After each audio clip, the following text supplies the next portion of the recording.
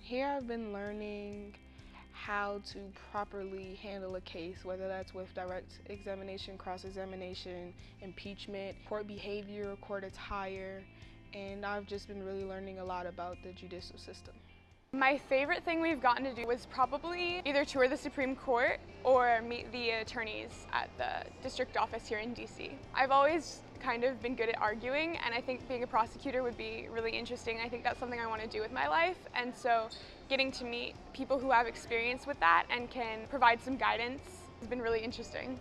I feel like I've learned so much here, and it's not just about law and advocacy, it's life lessons. I feel like I learned that I always have to push myself even when I'm uncomfortable.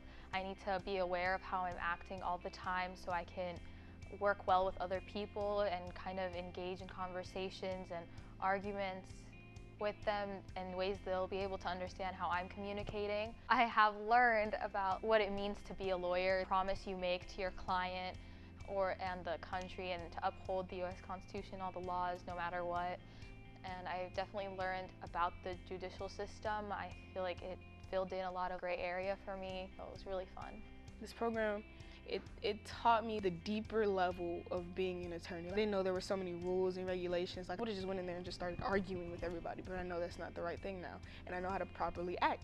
And it's not something so hard for me to shift from being out of control to, all of these rules, but the way that the program teaches it, it helps it so the transition isn't hard. Mr. Pruitt, he's a great help with that. His lessons and his activities are awesome in teaching us the lessons and fundamentals we need to become a lawyer and be successful in the court and in life.